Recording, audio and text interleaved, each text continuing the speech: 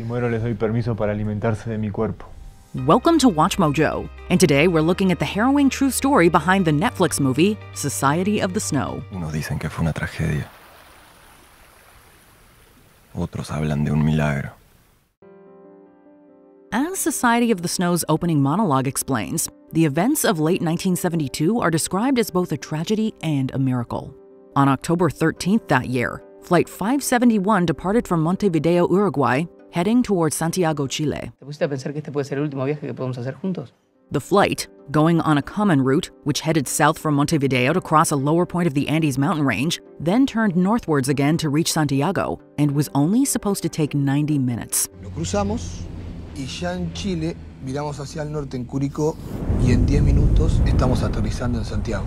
Instead, it took over 10 weeks, or 72 days to be exact, for the passengers to leave the mountains and reach Chile. Many passengers belonged to the old Christians Club rugby union team and were on their way to a match in Chile. They also brought their family members on the flight. Dale, muchachos, vamos arriba que hay que llenar la mitad del avión todavía. Daniel, tus primos vienen. Sí, estamos, los cuatro adentro. Blame for the crash rests on the co-pilot's shoulders. The pilot in command was training him on the route, but it's still not clear why, when the co-pilot appeared to read the instruments wrong, the pilot in command didn't take over. Ultimately, the co-pilot, Dante Lagurara, believed he had overshot Curicó, the point where he was supposed to turn north. Neither the pilots nor air traffic control realized that a huge mistake had been made, and Flight 571 turned north long before it should have. As it tried to descend, they soon saw they were on a collision course for the mountains, and they couldn't regain enough height in time.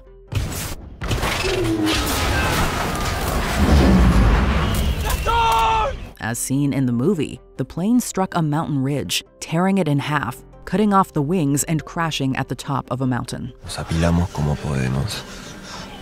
Vivos y muertos. Mezclados. Of the 45 people aboard the plane, 12 died immediately due to the crash, and on the first night, 5 more. Their only shelter from the elements was the plane fuselage, but it was little help against the severe weather, which hit minus 22 degrees Fahrenheit at night.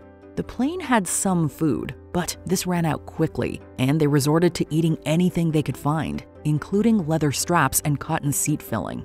The only silver lining in all of this was that being on a snow-capped mountain, they were able to melt the snow and get fresh water. ¿Qué pasó? Chocamos contra la montaña. None of them had any survival training, but luckily, there were 2 medical students on the plane, Roberto Canessa and Gustavo Zarbino. They were able to treat the wounded, though many still tragically perished. Despite the search effort beginning only an hour after the plane was expected to land in Santiago, with planes passing over the survivors and wreckage 3 times, it was eventually called off after 8 days. El avión no se ve.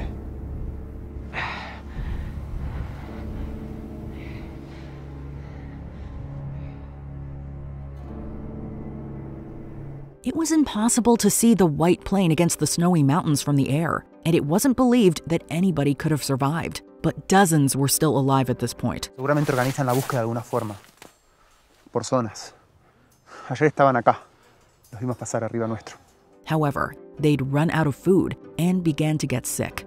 Knowing that help wasn't coming anytime soon, they made the now notorious decision to use the bodies of the deceased passengers for sustenance. Si queremos vivir, tenemos que estar vivos. Y para estar vivos hay que comer. In Society of the Snow, we see the survivors agonize over this and how it was a crime and a sin, not to mention that those people were their family and friends. But it soon became clear that if they were going to survive at all, it was necessary. Fuera de proteína, energía que necesitamos. ¿Sabes lo que es una locura, Marcelo? Seguir como Roberto. estamos. To make it easier to accept, they compared it to organ donation, or communion. Considering it took another 2 months to be rescued, we know that if they hadn't done this, they all would have perished. Es solo carne. Es gente que queremos, Arturo. ¿Y cómo se corta un cuerpo? ¿Y quién sería capaz de hacerlo? The situation got even more dire on October 29th, though, when there was an avalanche. In a 2024 interview, Roberto Canessa revealed that in his opinion, the avalanche was more horrific than the decision about the food supply. Well, the people that look from the story from outside, they think that eating our dead friends was the worst part. But The worst part was the avalanche. He said that he was buried alive and that they were trapped in the fuselage during a blizzard for 4 days. 8 more people died during this ordeal. They dug their way out when the storm ended, but had to wait for the snow to melt for the fuselage to be exposed to the air again.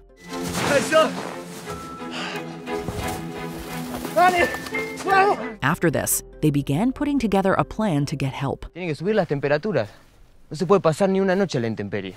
With the weather beginning to ease up, remembering that as this is the southern hemisphere, the summer months are December to February, they started to explore beyond the crash site. Yo sé lo duro que es.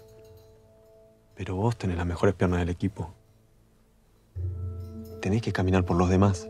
After various failed attempts to descend the mountain, though one expedition did result in them finding the plane's tail section and some more food, and more deaths, the final and ultimately successful expedition began on December 12th. Estaba todo lleno de valijas desperdigadas, abrigos limpios, lleno de botellas de ron, cigarrillos, chocolate. This was almost 2 months exactly from the day the plane crashed. ¡Mucha suerte! ¡Suerte! ¡Vamos, ¡Miren a los dos lados antes de cruzar y después no se olviden de nosotros! Initially, Nando Parado, Roberto Canessa, and Antonio Bicini left after constructing a large quilt that could be used as a sleeping bag during their descent. But there was another blow to morale when they realized that they weren't as far west as they believed. They were much deeper in the Andes, and the trek to leave the mountains would be long and dangerous. It became clear that they hadn't brought enough food for the 3 of them, so Bizzini turned back. Yo no voy a volver. Los Andes se tienen que terminar en algún momento. La nieve se tiene que terminar. Parado and Canessa weren't convinced they would survive the trek, but decided to attempt it anyway, and thank God they did. It took 10 days, but finally, Parado and Canessa escaped the snow and the mountains, and found themselves in the Chilean countryside.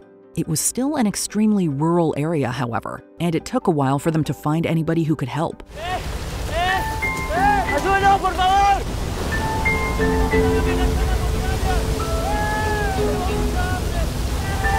Eventually, though, they came across an arriero, a man with a pack mule, and using a note tied to a rock, were able to get a message to him by throwing the rock back and forth across a river. Hace 10 días que estamos caminando. En el avión quedaron 14 personas heridas. The authorities were notified, and Parado and Canessa were housed and given real food for the first time in months. Just a day after they'd been rescued, 3 helicopters arrived to ascend the mountain and find the remaining survivors as soon as possible. Porque ya se conoce la identidad de los 2 jóvenes sobrevivientes del avión uruguayo que se estrelló hace 71 días en los Andes. Nando Parado volunteered to go with them as a guide, though we can't imagine it was easy to go back up that mountain.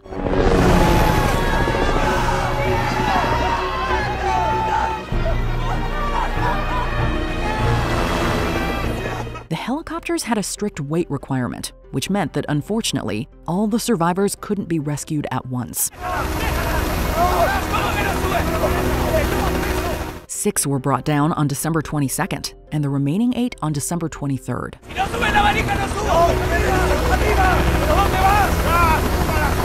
In total, 16 people of the original 45 survived the ordeal, spending 72 days in nightmarish conditions in the heart of the Andes Mountains. Though this is where Society of the Snow ends, with the survivors safe and receiving medical treatment, the story isn't quite over. As we all know, the 1972 disaster is infamous because of what they did to survive, namely eating the dead. Stories began to circulate almost immediately, with photos taken of the crash site showing partially consumed remains appearing in the press. Horrifically, speculation began that the survivors had actually killed their family and friends for food, which they absolutely hadn't. Hoy mi voz suena con sus palabras. They were forced to hold a press conference mere days after being rescued to address what had happened, explaining what they had done, why they had done it, and that the survivors who'd had the chance, i.e. those who hadn't died immediately, had agreed to this to help their friends survive. Quiero que sepas que tenés mi permiso para usar mi cuerpo. Before we continue, be sure to subscribe to our channel and ring the bell to get notified about our latest videos. You have the option to be notified for occasional videos or all of them. If you're on your phone, make sure you go into your settings and switch on notifications. In the decades since, While the entire story is very harrowing and may be distressing for some to hear, we know that it was truly a matter of life and death. Quieren acercarse a mis amigos, tocarlos, saberlo todo. ¿Qué les pasó en la montaña? They all would have died if they hadn't done this.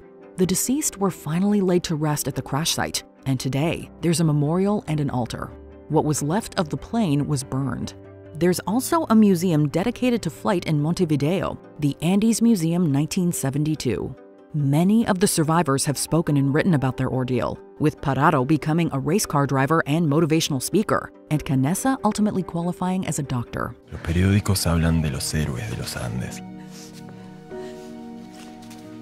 Los que regresaron de la muerte para reencontrarse con sus padres. Some of them have even returned to the mountain and the crash site in the years since being rescued. Eduardo Strauch in particular says that returning helps him to remember those they lost. Let us know whether you watched Society of the Snow and what you thought of it. It's a difficult story to hear, but an important one to be told, about how even against insurmountable odds, when the entire world is against you, you can persevere and make it out alive. And that was the true story behind Society of the Snow. Sigan cuidándose unos a otros. Y cuéntenle a todos lo que hicimos en la montaña.